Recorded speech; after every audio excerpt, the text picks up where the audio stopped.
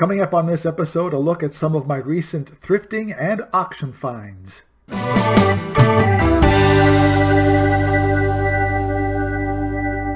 Hello everybody, welcome once again to M Cubed. I am Brian, the Motley Mix Merchant. Thank you very much for dropping by. Welcome to November. I can't believe it's November already, and I still can't believe I'm not working at my casino job still, but it's going to be a little while longer by the looks of things, so I'm just going to keep on working hard at the eBay reselling. So, how was everybody's October? I'll get into some of the what's sold in a future episode, but just to let you know some of my numbers very quickly, 41 sales was the final total for November, picked up a little bit in the second half after a little bit of concern in the first half because things weren't so great to start off the fourth quarter, but 41 sales, that's pretty good for me, 1.33 sales per day. I'm very happy. Good average sales price on a lot of the items too. So it was a good month, really good month. And it's already started off well in November. It's the second as I'm taping this, and I've already sold 3 things in the first 2 days of November. So starting off well. And I'm very happy with the way things are going and very happy with the items that I've been finding to resell. And that's what we're going to go have a look at today. Just a few of them, just to show you the kinds of things I'm still picking up, sticking with my ceramics and my glass and my other stuff, which we'll get to at the end. But let's start it off right away. Let's get right into it because this is the kind of thing that you could be looking for in your thrift stores or in your online auctions to pick up and resell if you're into this model of reselling, which is picking up vintage and or collectible items and turning them around for a little bit of profit. So here we go. This I thought was very nice. Got this in a thrift store. I did. It is a beautiful white, obviously white, glare, white, mid-century modern style by the design with the round designs with the square insert on the top. That's very MCM, probably 70s, 80s, made in Portugal by a company called Bararte, and they've got some popular stuff out there. Really interesting design. I loved it. Got this for $3, $4, maybe $4 at the thrift store. Right now it's listed on the eBay store for $20 US. Doesn't go for great money, the Bararte stuff from Portugal, but it's still $15 to $18 profit, and that's what I'm looking for, $15 to $18 to $20 profit per item now. I've upped it. If you remember, if you've been a follower for a while, I started off with wanting a $10 profit per item.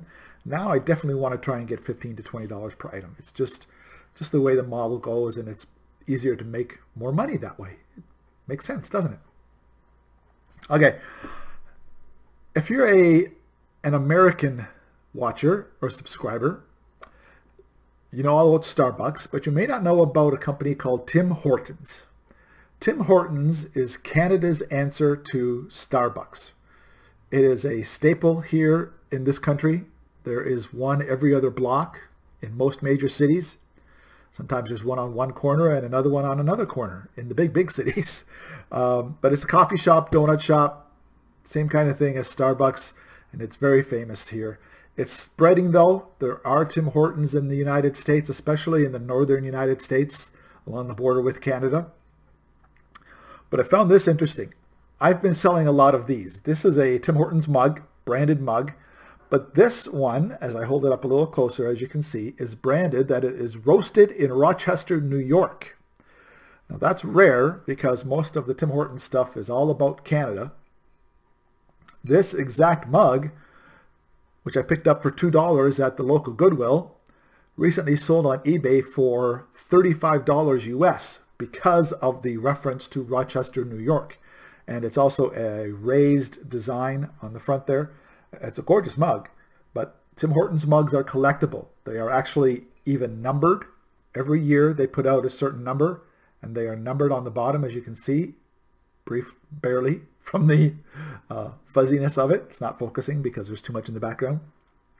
But Tim Hortons mugs are collectible, and I've been getting a bunch of them, and they're only $2 still at the Goodwill. So I'll turn them around for $20 any day when I'm paying $2 for them. That's an easy $18 to $20 Canadian profit on every single mug that I sell. And I've sold a bunch in the last year, and I sold a few in the last month too. So I thought that was a great pickup because of the Rochester, New York reference to it. And we'll see how it goes. It's not listed yet. Just took the pictures this morning. I'm going to be listing that this afternoon. All right. This was cute. Is cute the word of the day? I think cute is the word of the day.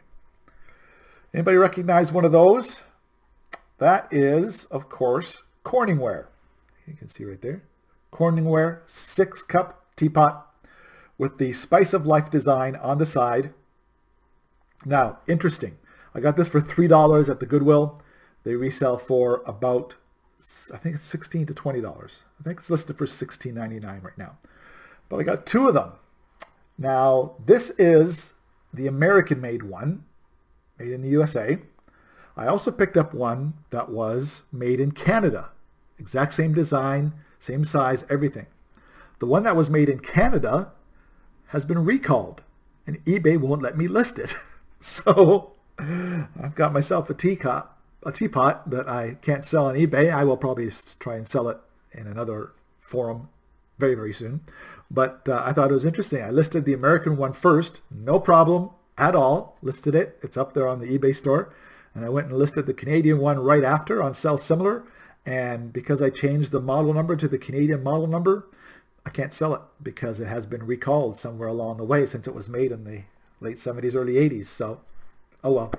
You live and you learn. And I know now that to avoid maybe the Corningware teapots that were made in Canada. Okay, I got to show you this one. I got this in one of my online auctions at the local auction house, my auction house, which, by the way, I am working again at the auction house. Things I've picked up for them, and I'm getting bored out of my skull here at home not doing anything. So when they put the word out they were looking for bodies again, I have decided to go back to work, and I am working a couple days a week at the auction house helping them with their listings because they've got a lot of stuff going through again. So it's great. But I picked this up at auction last week. Look at the size of this beautiful Asian themed bowl. I mean, it is big. It is 12 inches plus across. Got the beautiful sun on the inside. There is a picture of the moon here on this side somewhere. There it is. So it's got the sun and the moon. It does have a sticker on the bottom. They're selling a bunch of this stuff that has this sticker on the bottom. Have not been able to find out what company that is from. That's probably an importer, is my guess. The stickers would be from the importer. There's no actual maker's marks on the bottom of this, but it's gorgeous. I got this for $3 in the online auction. And I figured if no one was going to bid against me, I was going to take it up to $5 just to try and get it. I'm probably going to be selling this. Again, hasn't been listed yet. This is one of today or tomorrow's listing jobs. It's got a tiny little chip on one of the edges, but I'm thinking that's going to be a $25 bowl at least because of the design and how big it is. Gorgeous, gorgeous, great big bowl. So I'm going to try $25 with best offer and we'll see what happens. But $3 is what that cost me, Canadian, at one of the online auctions. All right. If you saw the thumbnail, you saw this guy, Mr. Peanut. It is a ceramic jar. It did hold peanuts at one time. You could probably put cookies or any other kind of snack in here that you wanted to. The lid has a rubber ring around it, so it will keep things fairly fresh inside. And it is in gorgeous shape. Look at that. It's nice and clean on the inside. Original sticker on the bottom. Original sticker on the top, which does add a little bit of value. Just a little bit, a few dollars. But I paid up a little bit for Mr. Peanut. Paid $6 Canadian at the Goodwill. It was another Goodwill find. He is listed right now for $34.99 in the store. It is a hard to find collectible. There aren't a lot of them. There's a few of them. Less than 10 listed and less than 5 sold in the last 90 days. But, I mean, doesn't he look great? That is a great, great piece for a collector interested in that kind of advertising stuff. So that was my best find probably of the week at the Goodwill, the Mr. Peanut canister. And we'll see how he does. I saw him on the shelf and I was like, wow. And I did have to pay up for him, as I said, but it's worth it. I think it's worth it. It's going to be $25 profit, $20 to $25 profit once it does sell. All right, going to wrap things up. Fairly short one today, just a quick one to show you the kind of things I'm buying. With a couple of my usuals, but I wanted to show you specific examples of what I've been picking up and why I've been picking them up. First of all is this guy. This is called a Squishmallow. Squishmallow. Still very popular. They were big apparently about a year and a half ago. It's one of those things like the squeezy things that came and went. Well, this hasn't gone yet. Squishmallows are still popular. This is a good 10-inch one. Got this one for $3 at the local Goodwill. It is right now on the sale. This one in particular goes for about $16 to $20. So I think I've got them for $16.99 on the eBay store. So it'll still be a good $15 Canadian profit. But Squishmallows is the brand. Let's see if I can get the tag. There you go. Squishmallows is the brand. And there's tons of them out there. And the sell-through rate is amazing. When you're doing your research, it's always important to see how popular things are. So you look at how many are listed versus how many are sold. Well, I'm using general numbers here to give you percentage-wise. If there's 1,000 of these listed on eBay, over 800 of them have sold in the last 90 days. So that's an 80% sell-through rate in 90 days. So there's a good chance that this is going to sell in the next 90 days or less, because that's how popular they are still. So check out the sold items versus the listed items and figure out the percentage. If it's 250 versus 1,000, that's a 25% sell-through rate. Not the greatest. I mean, things are still selling, but it's going to take as much as 4 times the 90-day cycle for those 1,000 items to sell. So the higher the percentage, the more likely it is that you're going to get a fairly quick sale on the item. So this is a Squishmallow. I've got 2 smaller ones, and I've got this big one, which I saw on the shelf at the Goodwill for $3. Yeah, $3 about a week ago. So he's already up in the store. And last but not least, I got to show you this one. I have to back up for this one. Everybody knows who this is. Look at the size of this Shrek plush. He is 25 inches tall. I won't show you all of them now. I'll just show them like this. There we go. Hi, Shrek. 25 inches tall. Super clean condition. From Shrek 2, the movie. This one was released for Shrek 2. Good idea to make sure you know the reference of when they came out. So he came out for Shrek 2. But because he is so big and there's not a lot of them listed on eBay, I paid up for him too. I paid $8 for Shrek. But that's after I did the comp lookup. Because of the size and because of the, especially the condition that he's in, super clean. He is listed right now for $35 US on the eBay store, which is, and if you know me, if you follow me at all, you know I don't make numbers up out of the top of my head. I comp everything, every single thing. I check the comps. I list close to average of the most recent 10 sales or so. So he's up there for $35. I think he's going to go fairly quickly at this time of year. People still enjoy Shrek. Kids still like Shrek.